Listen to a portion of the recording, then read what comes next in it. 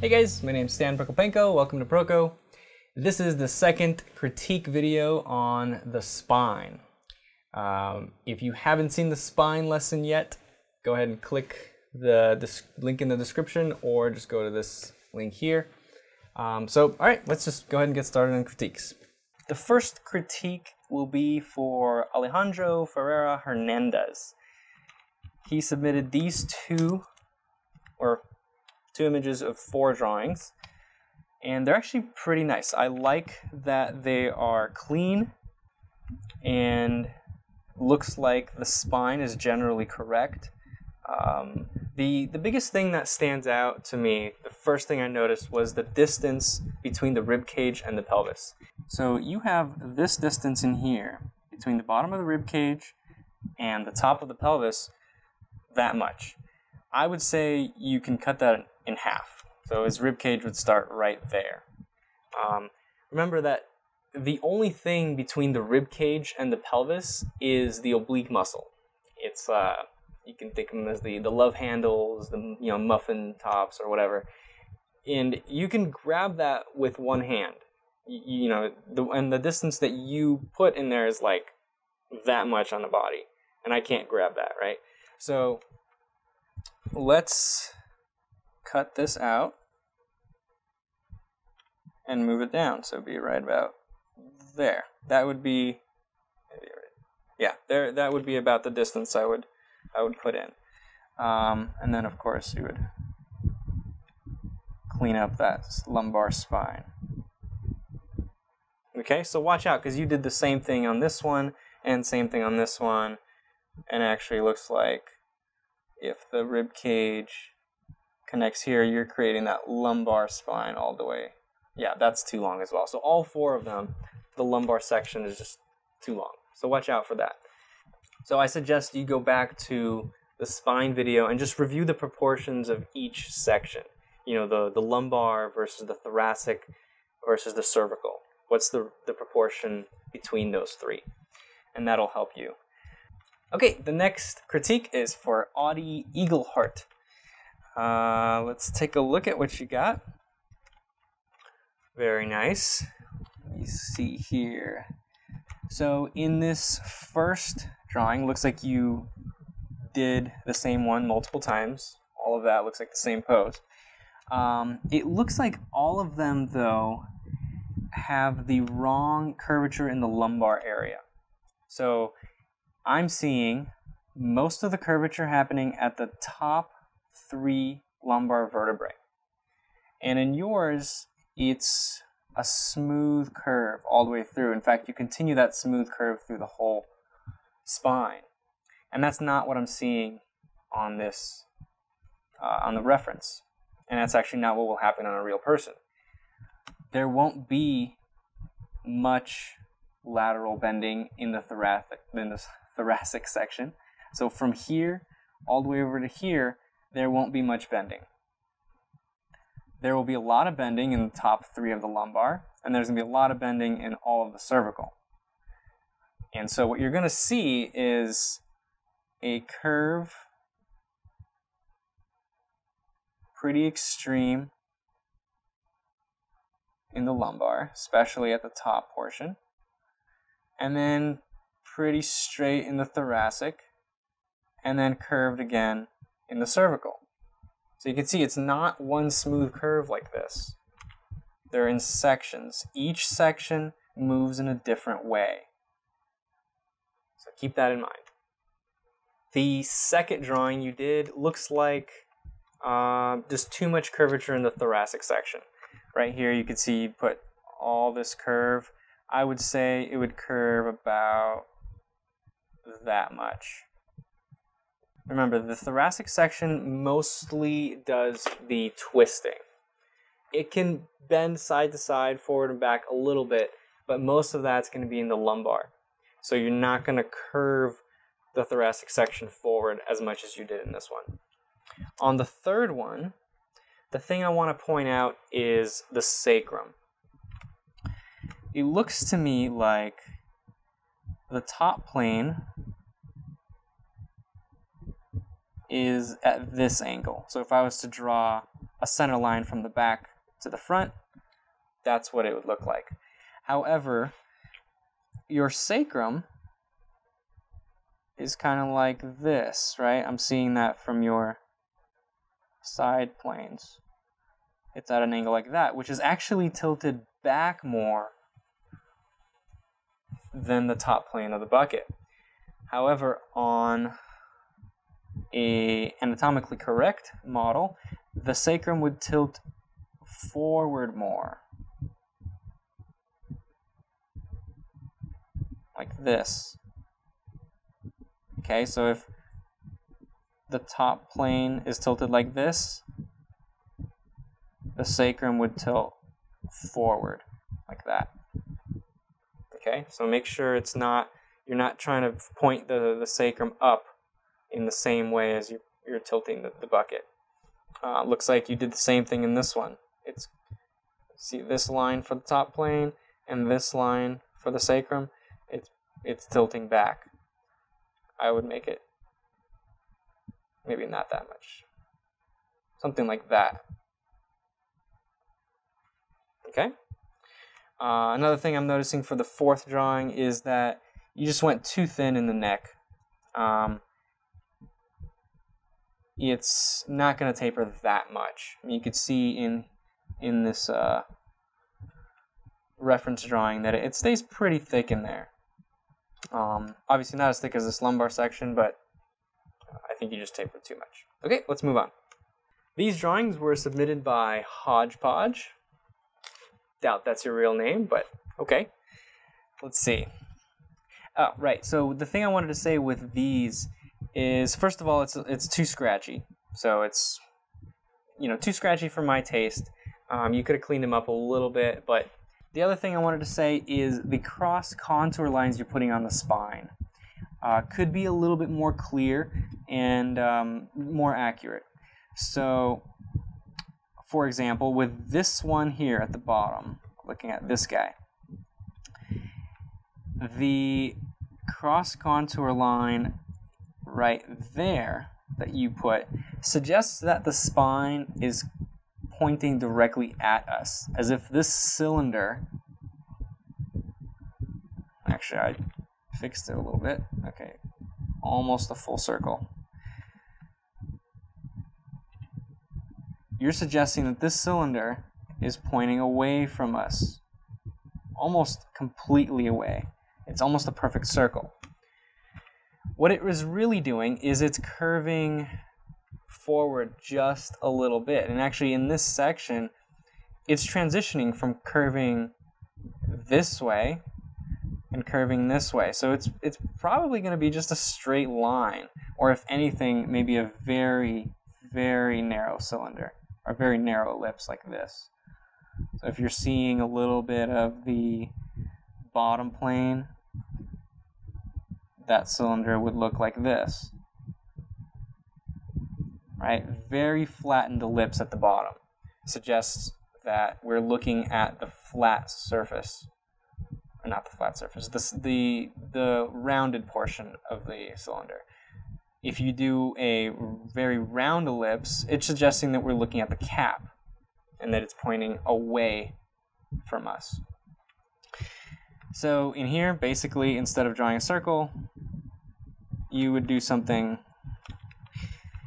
like this, right? In here, for these two guys,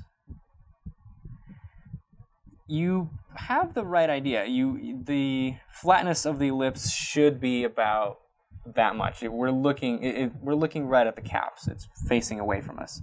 However, it's the angle of the ellipse that's wrong in this one. This one looks good, but this one is now angling this way for some reason. It should be just angling this way. It should be perpendicular to the long axis of the spine. So let's say we have, here I'll just draw it bigger on the side. Let's say this is the spine in that cervical section. Right, so that's this entire area. You got this one correct. But then in here you did this, curving this way. since the long axis is this angle, the perpendicular oval would be this. Okay? So just watch the angle and the flatness. Really, when you're doing a cylinder, there's only a few things you need to make sure you get right. The lips of the caps, make sure that the angle is correct, and make sure that the flatness or roundness is correct. The other thing is that you just make sure that you connect the top and bottom with straight lines. And there you go, you got a cylinder. Okay, not many things to look for in a cylinder, so make sure when you draw a cylinder that all those things are correct. Okay, let's move on to Juan Pablo Lopez Arenas. Man, sorry about that. Okay, so what I wanted to say on these is actually something I see a lot of people doing, and that's the connection of the lumbar section to the pelvis, or to the sacrum, really. But it should connect to the sacrum, but you're connecting it to the pelvis, to the bucket of the pelvis. And what I mean by that is, let's say in this one, for example, the middle one, the center line is right about there, I guess. And so you're putting the connection of the spine right in the middle, which tells me that you're connecting the lumbar spine to the top plane. You're ending it right there. So from, let's say if we were just looking directly at the pelvis from the front, it just look like this, right? It's a bucket, we're looking right at it. You are connecting the spine right there. You're ending it right at the top plane. That's not the case. The spine actually goes about 1/3 of the way down. So if you divide it into three parts, it's going to go all the way down here. And it's not going to face up. It's going to tilt forward, because remember, the sacrum tilts towards the front plane a little bit. Maybe I'm tilting it too much in this angle. And so this spine we will see an ellipse for the bottom cap, because from the side, right, we're seeing this for the lumbar section. So always make sure that when you're drawing it through, you go past the top plane.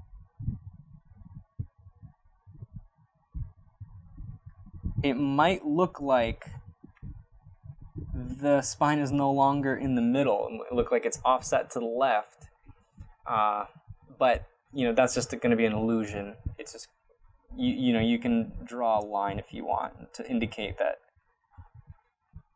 you're just extending it a little bit farther. So I'm seeing that being true for all of yours, all 6 of these. The other thing I want to point out is in this one, you lost the foreshortening effect. You gave it too much distance between the rib cage and the pelvis. And I don't see that as a reoccurring issue with yours. So I think you understand the distance between them. You just messed up because of foreshortening. So like, let's say, back to the bean lesson from the figure drawing course. Let's say you got rib cage and pelvis, right? And they're just stacked right on top of the other. If we were all of a sudden to like jump up and look down at the bean and pelvis, they would overlap. You would get the rib cage here and the pelvis behind it, because now we're looking up, and this is the top. Let's say this is the north pole of the rib cage, and we would see this sort of thing. Right, so that's what you lost in this one. There should be an overlap between the bucket, and the rib cage. Okay? The next one is for Nick. Okay, I apologize. Nick Kulynycz.